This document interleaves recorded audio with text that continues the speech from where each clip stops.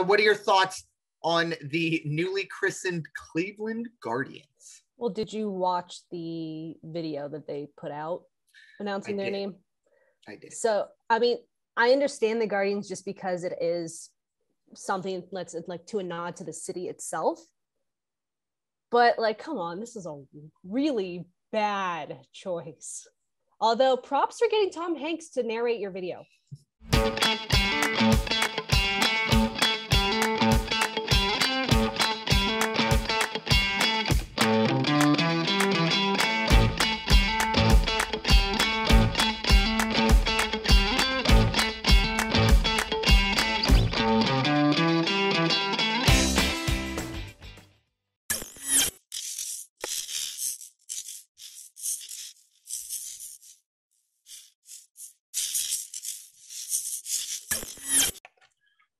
What is up, everyone? Brandon Ferst, aka First Report, representing the First Off the Bench podcast network. Welcome into another edition of the Changeup here on the network. We break down everything baseball and softball has to offer for us. And of course, when I say we, I mean my co-host, who I will, I guess, officially congratulate on air. It was a little while ago that I did congratulate her on her new job opportunity in Scottsbluff, Nebraska, going to be working for the Star Herald. Congratulations, Bryanna, on moving towards, what obviously you want to do for the rest of your life. And really, I think for Scottsbluff, Nebraska, getting a fantastic journalist going to be covering the things going on there. So Bryanna, A, how are you doing? And B, obviously, congratulations. Well, first, thank you. Second, I'm really glad I don't have to build any more furniture because that was all last week, aside from having to drive everything from California to Western Nebraska. I mean, I'm going to the first event that I'm covering somewhat tonight with the guy I'm replacing. So, I mean, we'll see how that goes. But next week, I should be all on my own with the freelancers and all of that. So we'll see. Definitely. And there's never a better time to follow Bryanna. You can find Bryanna on Twitter at BWinner12. You'll be able to, I'm sure she'll be sharing all her articles or point you in the right direction of all the stuff she'll be doing. And I think, look, if you're in the Nebraska area, you got a good one, folks. I don't think she'll be there too long. I think, 3 or 4 years, she'll be moving on to bigger pastures. But for now, you got a real good one. And congratulations again to Bryanna. And now looking ahead here to this changeup, we will be doing the usual 3 up, 3 down. Of course, the Padre Report with myself. Bryanna will take us into the winner's circle and talk about the Angels. We got some, of course, nickname or mascot changes out in Cleveland. Of course, a little bit of softball gold medal news from the Olympics. But we are going to start Major League Baseball off the field / kind of on the field. It is, of course, the trade deadline. We are recording July 27th, 4 days before the trade deadline hits. And really, if you're a baseball fan, this is the time, kind of after the All-Star break or after the All-Star game. The next question is who will be traded? We have some questions answered, some surprises, some not big-time surprises, but Atlanta obviously reacting to the Ronald Acuna injury. They also lost Travis d'Arnaud earlier this year. Jock Peterson and Stephen Vogt both come into Atlanta. Nelson Cruz, obviously the Twins, who we will get to later. They've been struggling mightily, so there's no point for them to hold on to some of their better players. They ship Nelson Cruz to Tampa Bay. Tampa Bay kind of goes the opposite way, sells Rich Hill or trades Rich Hill to the New York Mets. And then some news from the Washington Nationals, nothing definitive, but according to the general manager and the brass in Washington, everyone not named Juan Soto is available. That, of course, means not only Mad Max, who I think most people expected to be on the trade block, but also Trey Turner. Which, I mean, with all due respect to Trevor Story, I think Trey Turner would probably be the top shortstop available if that is truly the case. But Bryanna, what are your thoughts on kind of the early parts of these trades and kind of looking ahead to what is coming. And just a heads up, I do know there was a trade with the Padres. I will get to that in my report. So, but anyways, Bryanna, your thoughts? I mean, I think Atlanta got a good one. I mean, the Cubs are going downhill quick. So Jock Peterson going to Atlanta was probably the best call. I believe somebody else is going to be leaving Chicago. I don't know who it is, though. But I do believe that someone will get traded, whether it's Bryant, Baez, Rizzo, or anybody else from that core team. I know I forgot who got him, but one of the pitchers from the Cubs has been traded. I forgot where he went, though. Oh, is it the guy with the great hair and the great facial hair? Chaffin, I think. Yeah. Chaffin, yeah. I don't remember where he went, though. So, I mean, it's in full swing. We just have to watch out for more to come.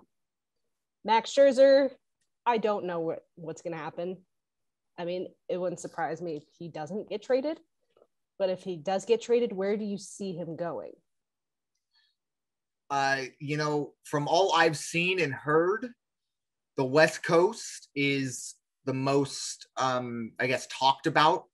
Personally, the one place that scares me more than anywhere else is the San Francisco Giants. I think if San Francisco Giants can get Max Scherzer, that's a bit of a game changer for them. That's scary when you can go Scherzer, Gausman, Cueto in a 3-game series or, 5-game series in the playoffs over a 7-game series later on. That's unfortunate. Now, as of, I believe, Saturday or Sunday night, I was reading on Twitter that the Padres were very close to acquiring Max Scherzer. Apparently, Jurickson Profar and a prospect were the haggling points. Now, I haven't seen anything since, so I don't know if that was either false or if it stopped. But we'll see. I think if Max Scherzer does go, like I said, to the Giants, that's devastating. I think the Dodgers have to be in the mix now. Look, they've already lost Dustin May. Trevor Bauer, that's probably not happening anytime soon. We have heard absolutely no news from that, which in his case, and, really the obviously everyone's case, it's not great. But the Dodgers are probably in that mix as well. The one thing I will say, it's going to cost you a lot to get Max Scherzer. It's not going to be just kind of like what you said. I think the Nationals, they are perfectly fine holding on to Max Scherzer. If they hold on to Max Scherzer, they can sit there at their fan base and say, look, we're in the NL East. We still believe we have a chance, whether that's true or not. Max Scherzer doesn't have to be dealt. Now, switching to the other side, Trevor Story for me, I don't understand the positive of keeping a Trevor Story. Now, obviously, I know the Rocky fans maybe would disagree and say, hey, he's our best player. But look, he is not coming back next year, period. He will be a free agent. And the Rockies can try and offer him, all the money in the world. He will not go back there. He has already said he's not going back to Colorado. He wants to go somewhere to compete. So if you're the Rockies, this is your chance to kind of turn in a few prospects. This is a rebuild in Colorado. And I'll be honest, I've been a little bit surprised, and they're not very good, but they're better than I thought in Colorado. It's an opportunity to kind of start the rebuild, bring in a couple pitchers, young pitchers, get them acclimated to the altitude, things like that. I really do think Trevor Story should be traded, but I agree with you on the Cubs, actually. Perfect, as you said. One of those three is going to be traded. It has to be. At this point, obviously a lot changed in the last 2 weeks with the struggles that the Cubs had. But that'll be very interesting. We're very, very close to the end here. And it all gets a little crazy. It seems like everybody, it's kind of like the procrastinators. I was a professional procrastinator in high school. I would leave it to the very last minute. And that kind of is what the trade deadline is. It always kind of comes down to the last minute. But let me ask you this, as a Cubs fan, you have those three. Which one, I guess, are you okay with losing out of those three? Bryant. Wow. Boom. No hesitation. No thought. Boom. I love it. And Chafin went to the A's for 2 minor leaguers. That's a nice pickup for the A's. That's a really nice pickup for the A's. So moving on, it is a opportunity now to talk about the name change in Cleveland. Of course, we do have the situation of, obviously the formerly known Washington Redskins that came out. They had to drop their logo. And I think the next obvious domino to fall in that was, of course, the Indians. It was announced, I believe, earlier this year or late last year that the team would be changing their name heading into the 2022 season. Instead of going the route of the Washington football team, they actually make the announcement before there's any turnover. And it is, of course, the Cleveland Guardians. We talked about this, I want to say in the offseason. At some point, we kind of had a little bit of a discussion of what certain names they should have. I don't think the Guardians were ever brought up, ever, not only just here, but anywhere. I'll tell you what, the first thing that I saw when I saw their logo and everything, it's kind of like on certain video games, they won't have like the likeness or the name rights to the actual team. So like, for example, they'll call the Padres the San Diego Friars. Everyone knows they're trying to say Padres, but they don't have the likeness. They don't have the rights to put that logo in and things like that. So they'll call it kind of an offsetting and make the logo very similar, but different. That's kind of what I feel is going on here. The logo looks pretty much this, not obviously Chief Wahoo, but the colors are all the same. The logos pretty much look the same. Personally, I think they really missed a chance to take a nod to their baseball history. I think they should have been called the Cleveland Spiders or even the Cleveland Clowns, who were, I believe, a very popular Negro League team. And that's kind of, I think that would have been something. But at the same time, you kind of want a ferocious mascot. I don't know if the Clowns are one of them. But Bryanna, what are your thoughts on the newly christened Cleveland Guardians? Well, did you watch the video that they put out announcing their name? I did. So, I mean, I understand the Guardians just because it is something that's like to a nod to the city itself. But like, come on, this is a really bad choice. Although props for getting Tom Hanks to narrate your video. Yeah. It's very interesting. I would have preferred the Gladiators, something like that. I don't know. Guardians. I feel like, this is the next step is getting a deal with Disney Marvel. And all of a sudden we're going to have Guardians of the Galaxy every 3 nights. You got, what do you call it? Rocket the Raccoon as the mascot. I don't know. I think they missed a chance here. Now, in terms of changing the name, look, whether you agree with it or not, this is the climate we are in now. They're not going to allow that. Now, I did read something. I wasn't able to confirm it, but apparently the Cleveland Indians were named after a Native American who played for their team. Personally, I hate the word Indian. Not obviously, look, if you're from India, you are Indian. But I don't like when people call Native American Indians because obviously Christopher Columbus expected to land in India, hence why he called them Indians. They aren't Indians, they're Native Americans. But this was a situation that had to happen in the climate we're in.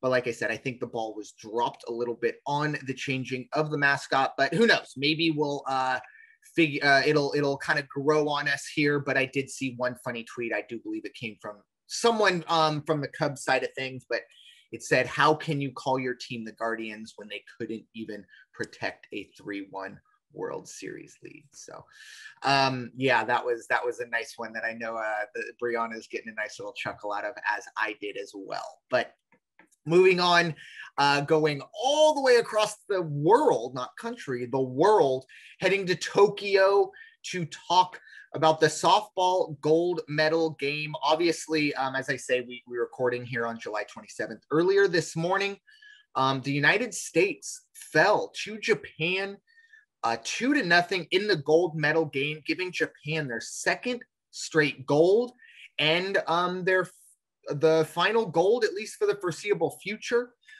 in the Olympics, as we will not see softball or baseball in Paris, but we will see breakdancing. That's interesting. Anyways, but Bryanna, this is your realm. What are your thoughts? USA falling to Japan. Well, obviously, I didn't watch this game because it was at 5 a.m. Mountain Time. But I did watch the US versus Japan on Sunday when they were ending pool play. The US ended up getting the home team in this gold medal match because they went 5-0. They ended up beating Japan in a walk-off fashion 2-1. So it just hurts that they lost to Japan again. And this is their second straight silver medal after they had been dominating the sport the prior Olympics and was getting gold every single time until 2008. Yes, I hate the fact that Paris is getting rid of softball, baseball. I understand Europe is not that big of a baseball, softball area, although Italy did have a team in the Olympics. But I'm sure we'll see it again in 2028 when it is in Los Angeles. Because again, the United States, softball, baseball world. Yeah, I agree. And you know, for USA softball, this is unfortunate. Obviously, this is kind of the pinnacle. This is what everyone wants. The gold medal. Silver is probably a little bit bittersweet. But I will say for the game of softball, I think this is good. This is now the second straight year that Japan has won softball gold. And I think anytime you can get a sport that, you know, look, it's similar to now basketball is a little different because the NBA is so prominent in our heads. But you know, when you see France beating USA men's basketball, you know, that's something that, hey, you know what, you can kind of go, it's unfortunate for USA, but for worldwide basketball, that's great news. And for Japan, obviously a baseball and now softball crazy country, they get their second straight gold medal. I will say one thing though, and Bryanna, I'd love to hear your thoughts on this. This is the Olympics. As I said, this is the pinnacle of Japan and US, those softball players and all the softball participants, the pinnacle of their careers, or at least at this moment, I would assume it's the pinnacle of their careers. Can we find a softball stadium for them to play in?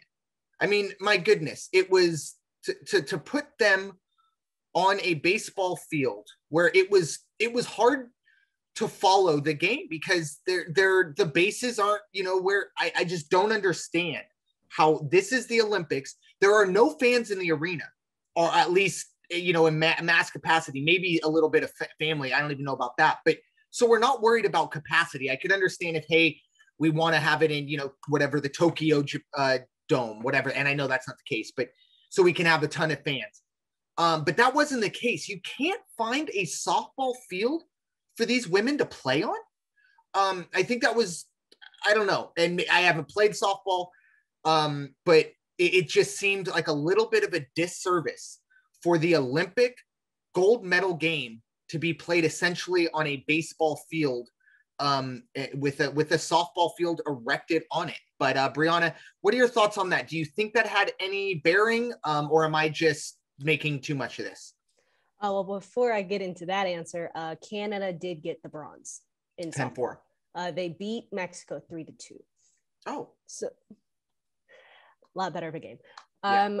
I know that they have fields out there because when I was watching Sunday's game, they were mentioning how Kat Osterman, or I think it was Kat Osterman, it was either her or Monica Abbott, they had been teammates with a lot of these Japanese players because just like with baseball, they have a ton of professional softball leagues.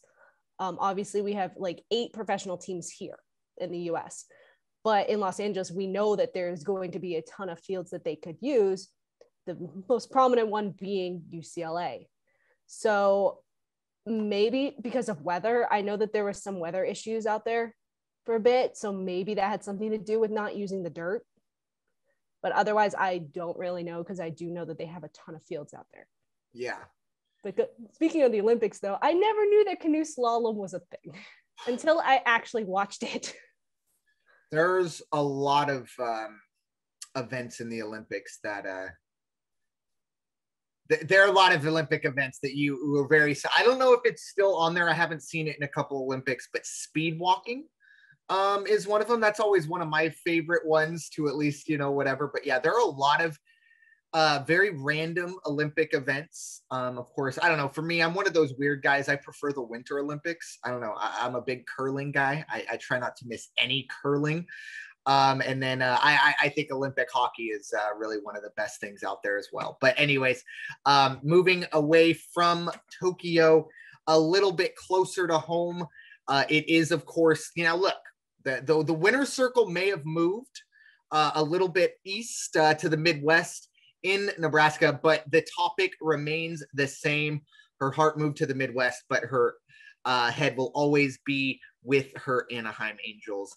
Or at least Los Angeles Angels of Anaheim, as I get it right there. But Bryanna will step into the winner's circle. What's going on with those Angels? Well, I'm going to start off going back to the home run derby. So Dodgers Justin Turner did clear something up about the phone call that Ohtani had gotten. It was not from Mike Trout. It was actually from Albert Pujols. So I'm going to just go to this website really quickly to get the quote. So Alberto called him, basically said first minute and a half, he was pulling every single ball foul. So when he called him, he basically told Ohtani to stop trying to pull everything. He's like, dude, you have juice to left center. Hit the ball to the middle of the field. And it looked like it worked until it didn't in the sudden death. But it is what it is. At least he listened, because he would not have even made it to the sudden death if he did not get those words of wisdom. Now going to Mike Trout, he is still not feeling 100%. He has not started his rehab assignment. He is still feeling the strained calf, so he's going to go see a doctor on Monday. So there is no timetable right now as to when he's going to come back. I was so hoping he would, because then maybe the Angels would have just kept going up with him in there. Because especially since they are 4 games back of the Mariners for third place in the American League West. In Trout's place, outfielder Brandon Marsh did make his MLB debut last week. He has since played in 8 games. He's 7 for 29 with 3 runs and a 143 batting average. This is starting to turn out a little bit like Joe Adell. I think the nerves definitely got to him. So maybe now that he's like a few games in, it would disappear. So, I mean, that's something to keep an eye on as we go forward and with the rest of the season. But since the All-Star week, the Angels went 1-2 versus the Mariners, 0-2 against the A's, 3-1 against the Twins. And going off on the Twins on Saturday, Sandoval did have a no-hit bid going into the 9th inning. He did pitch 8 2/3. He only gave up 1 hit, 1 earned run, 1 walk, and he had 13 strikeouts. Going into Sunday, Ohtani hit his 35th home run in the 6th inning. And then last night, they did beat the Rockies 6-2. Ohtani pitched 7 innings, gave up 5 hits, 1 earned run, didn't give up a single walk, which is amazing for him, and did have 5 strikeouts. Ohtani recorded his 100th strikeout of the season to end the 7th inning. He only allowed 3 runs in 20 innings pitched in the last 2 starts and only gave up 1 walk during that time. So they'll finish off the series with the Rockies tomorrow before going into a 4-game series versus the A's Thursday through Sunday. Well, hopefully the Padres can soften the A's up for you in the next couple days. But that's going to be you talked about it. I think the last Changeup we did, you talked about how right out of the All-Star break, the Angels have a chance to either rise or fall. Now, the Twins notwithstanding, that was a nice little 3 out of 4 for them. But these pretty much, 6-7 games with both the A's and the Mariners, their chance to move up or down. And unfortunately, it's not gone the direction they've wanted it to. And the unfortunate thing is they don't get a day off until the August 9th, right after their 3-game series with the Dodgers. After the A's, they have the Rangers and then the Dodgers. Oof. So they get at least a little bit of an easy series before having to face their freeway rivals. And that will be in Anaheim or Los Angeles? Los Angeles. Oh, yikes. So again, they're not getting a day off until the 9th. Yeah. Hope they enjoyed So, their All-Star break, because sounds like and that's the. And the 9th is going to be a travel day. Oh, They're yeah. going to they're facing the Blue Jays right after. So And then, it's going to be. Wait, no, actually, they're in Anaheim for that series. The first game was a doubleheader, so they were making up a game where Blue Jays were the home team. But again, they still don't get much of a day off. No, that's more of a recovery thing. And just kind of to piggyback, I didn't add to the rundown, but congratulations to Toronto and their fans. In 3 days, they will get their Blue Jays back after a year and a half of the Buffalo/Dunedin Blue Jays. They will return home to Toronto as the government has lifted the restrictions on that. So congratulations to the Blue Jays and their fans. That I'm sure will be a great, great homecoming. I don't think they're at full capacity, but better than nothing. But is that all we had for the winners report? Yeah, it is. And after the Dodgers series, it's not looking good. Who knows? Hopefully they can kind of turn some fortunes around. They take 3 out of 4 from the A's. Maybe take care of business against Seattle, and then obviously you've got to take all 3 against Texas, who of course will get. We do face you at the end of August. Yeah, that's kind of the beginning of our tough run in towards the end. Our tough run is literally like the entire month. Yeah. You seem to have one every couple weeks. You get through those, and that's just how the AL West is, how it lines up. But nice little segue into the Padre report. Obviously, look, we're going to start with the good news for the Padres, and it is Adam Frazier heading to the San Diego Padres. He has been rescued from the doldrum that is the Pittsburgh Pirates. This is a guy who leads the National League in hits. He was an all-star. This is a guy who is someone that's going to contribute for the Padres. I think this is a really underrated move. And I think a lot of people were expecting the Padres to go pitching. I expect them to still go pitching. As I talked about earlier, obviously Max Scherzer would be what we all want.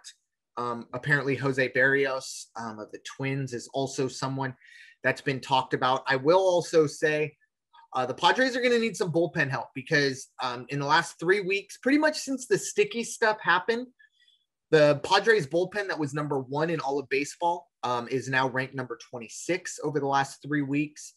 That's not good. They might need to go out and get some bullpen help. Or who knows, it might be Dinelson Lamet moving into a new role as a bullpen arm. For the good news on the injury side of things, Ryan Weathers did return, pitched well in the Saturday's game against the Marlins. I will say, I'll get to that Saturday's game here in a minute about arguably the worst umpiring crew I've ever seen. Anyways, but going back to the Frazier deal, obviously this puts Jurickson Profar either on the block or in a situation where he's got to figure out what he wants to do. He could be a DFA candidate because essentially Adam Frazier is Jurickson Profar, can play infield, outfield, but he's leading the league in hits, and Jurickson Profar is, not, to be nice about it. Jurickson Profar barely hit his own weight. So Profar has been talked about, as I talked about, with the Max Scherzer deal. Possibly in another deal if the Padres do try and bring in another arm. We'll see how that goes. There has been also a little bit of talk about Eric Hosmer being dealt. I am all on board for that. I think you can put Cronenworth at first base and feel good about that. You obviously have Frazier, who can play second base, or Ha-Seong Kim, but probably Frazier. And then you get Eric Hosmer's contract off the books. But that is probably what's going to hold up the deal, would be Eric Hosmer's borderline ridiculous contract. So only a certain amount of teams are able to bring that type of money on. But hey, if the Yankees feel like they're a first baseman away from winning the division, come get them. I'll pay for the movers.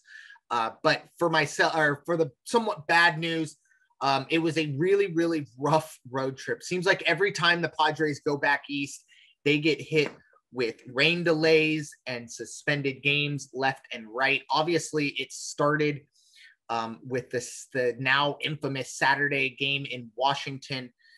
with an unfortunate situation of a shooting happening outside the stadium. There was a bit of panic all around. Not sure where the gunshots were from. A lot of people thought they were inside the stadium. The game was then suspended, made up the next morning, and then just kind of going ahead. They would then face them, get their first game against the Braves rained out. And then subsequently they would play a day-night doubleheader, which also the second game of that game did not get finished. More rain. It's unknown when that game will be resumed. The Padres were winning 5-4, I believe, in the bottom of the fifth of a 7-inning game. If they do make it up, you would have to imagine it would be late September when the Braves come to San Diego. And if that's the case, the Braves would obviously be the home team for that and would only play a couple innings. Hopefully the Padres can finish it out in a couple innings. But that will only be a 7-inning game for that, but that will still be down the road. And then a week later, unfortunately, there were no rain delays in Miami, but there was, we'll call it some umpire delays. This Doug Eddings had arguably the worst performance from an umpire I personally have ever seen. I've seen worse individual calls, but I've never seen one umpire blatantly calling balls and strikes for the other team. Two completely different strike zones, couple pitches to Tatis that were never close. They're not even strikes in the Little League World Series. And then we have a situation where Ha-Seong Kim almost gets thrown out of the game. Ha-Seong Kim doesn't speak English. How are we going to sit here and think that he's going to get thrown out of a game when he doesn't speak English? According to MLB.com, Doug Eddings missed 17 balls and strike calls. 15 of those 17 balls and strike calls went against the Padres. 15 of the 17 went against the Padres. I really do think the way the Padres play baseball is getting on a lot of people's nerves. Some of the get off my lawn baseball fans. Not a fan of the swag chain, not a fan of Fernando Tatis stutter stepping around the spaces. Bob Brenly talking about all the chains the guys wear. Look, this is the new era of baseball. If you don't like it, go. Nothing's going to change just because you don't like it. I really do think Doug Eddings is one of those that does that. And I will say the cherry on top of this was the final play of the game. Turned out to be an automatic double play. Trent Grisham, he decides not to slide into second base on a double play.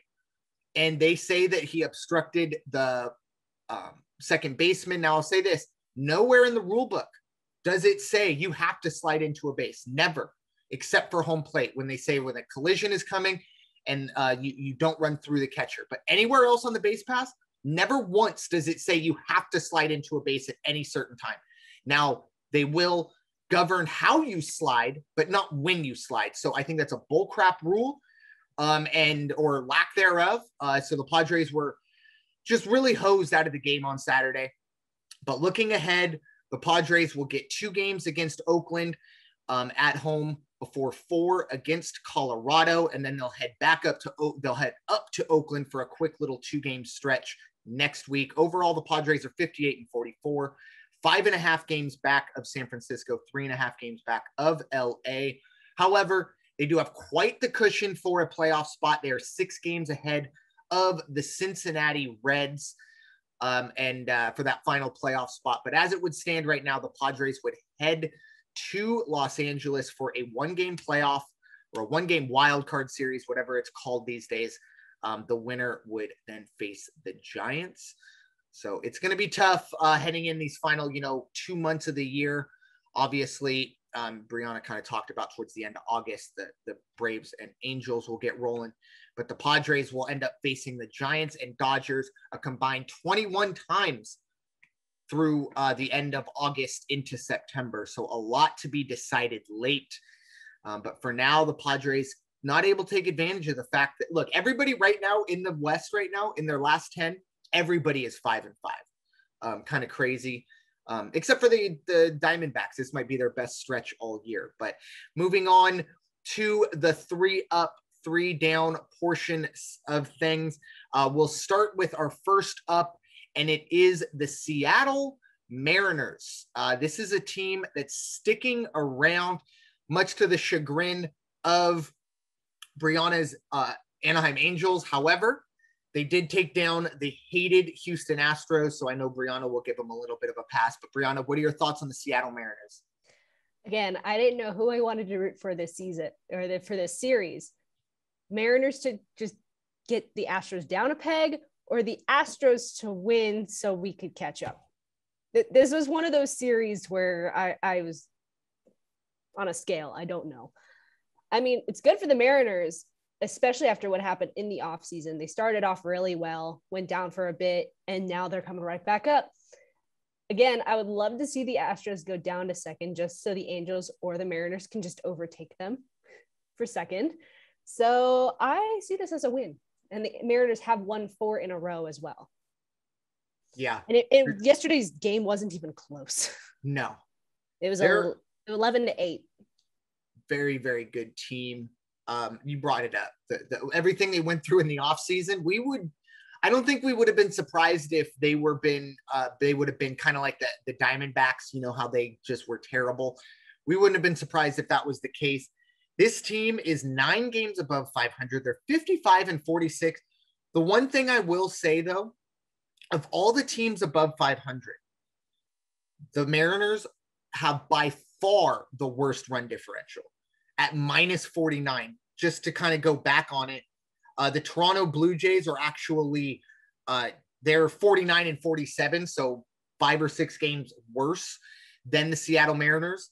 And they have a +85 run differential. So that just kind of tells you. But the Seattle Mariners winning close games. This bullpen, very, very good. So shout out to our loyal listener, Tim Chad, who, to his credit, at the beginning of the year on Twitter, told me, and I think all of us, you know, keep an eye on Seattle. And we've definitely had an eye on them. They are definitely a team to keep an eye on. It'd be a great story for them to, who knows, somehow, some way. I don't know if we're going to get the Astros out of the playoffs the way it is right now, but if the Mariners can make the playoffs, that would be pretty cool for them and really for that fan base, because it's been a bit rough sledding, especially what happened in the offseason. But staying in the AL West, we are going to go to the first down of the week, and it is the Texas Rangers. Currently, they are 35-65 and have lost 12 straight ball games. Currently battling with the Baltimore Orioles for the worst record in the American League.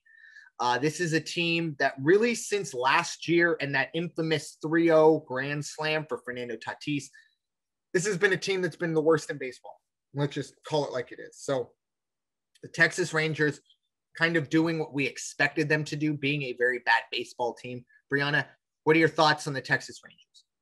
I mean, we definitely knew that it was not going to go well for them this year. I mean, Lance Lynn didn't even want to stay. So that says something. I mean, they're 25.5 games back of Houston, and 15.5 games back of the Angels, who are in 4th. So, I mean, they've lost all of their last 10. Orioles are 6-4 with a 3-game win streak. Pretty soon the Rangers are going to have the worst record in the American League, no doubt about it. I mean, it could be worse. They could be the Diamondbacks. Yeah. And just and a they're reminder, they're only like 4 games up with them. Exactly. Just a reminder to all our listeners, the Arizona Diamondbacks have officially been retired from the down list. The Rangers probably are getting close to that, but yeah, just assume unless the Diamondbacks are in the up category, if we don't talk about them, they're still in the down category. That's where they are really all year, unfortunately for them. But moving on to our second up of the week, it will be in the NL Central. It is the St. Louis Cardinals, 6-4 in their last 10. Currently, they're 50-50 at 500, but they have moved up, unfortunately, at the chagrin of the Chicago Cubs. I knew they weren't going to do well this year, so I don't care. Yeah, they were a big surprise. You know, a month ago, this was one of the best teams, or at least record-wise, one of the best teams in baseball, and it's been tough sledding. Obviously, the St. Louis Cardinals, 50-50. They're a team, I think, at the trade deadline, very interesting. If they can get an arm, if they can get a guy like Max Scherzer, or an arm. And then hopefully, Jack Flaherty can get back somewhat soon. Keep an eye on them, but they are still 8 games behind Milwaukee, but only 1 game behind Cincinnati, 7 games behind San Diego for the playoff spot. But Bryanna, what are your thoughts, St. Louis Cardinals? I mean, they deserve to be in third right now after everything that they've done. I mean, the Cubs have just gone downhill since that no-hitter. Yeah. So it doesn't surprise me. But again, St. Louis was on the down list for quite a few weeks, and now they're only 8 games back of Milwaukee and half a game up of the Cubs. So if anybody can turn it around, it's going to be them.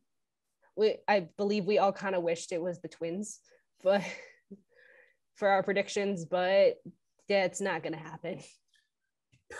Perfect segue into our second down of the week, and it is those Minnesota Twins. It's done. It's over. I'm officially ready to turn in my bet slip and say, I got it wrong.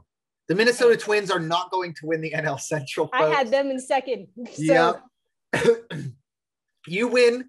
At the very least, the White Sox will finish higher than the Twins. There's no doubt about it. That was definitely coming into the year one of our, I guess, disagreements, if you will. And Bryanna definitely took the cake on that one. I still don't understand how they're in first, though, with all of their injuries. I know. I just don't understand. It's crazy. I mean, the fact that everyone in their division is negative run differential, at least minus 31.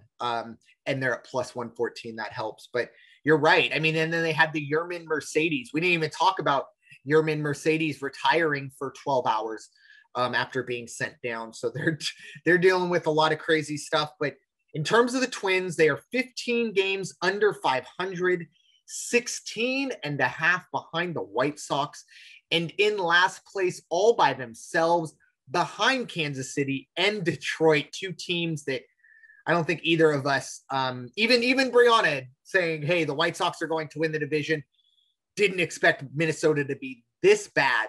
And I don't think it's changing anytime soon, especially with the situation of obviously Nelson Cruz being sent away. Jose Barrios has been talked about. There's really no point for Minnesota to keep it together. It's time to blow it up and rebuild all over again. But what are your thoughts, Bryanna, on the Minnesota Twins?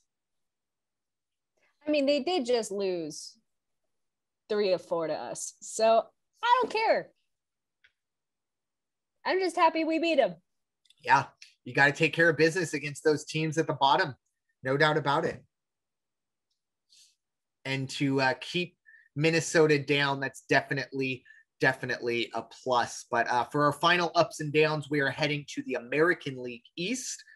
First team we're going to be talking about, the Tampa Bay Rays. Didn't move up in the standings per se, but they moved closer to the Boston Red Sox. Tampa Bay 7-3 in their last 10, 60-40 overall, game and a half behind the Red Sox. Look, this is going to be a good probably fight to the finish in this division. I think Boston still probably has a little bit of an advantage, but Nelson Cruz coming to the American League East, that's going to be very interesting. But Bryanna, what are your thoughts on Tampa Bay getting into the AL East race, if you will? I mean, to be fair, we didn't think Boston was going to be this good. I mean, I believe we both said that Tampa Bay was going to win this division. So I still think they're going to get close either way. I believe they're going to be in the playoffs.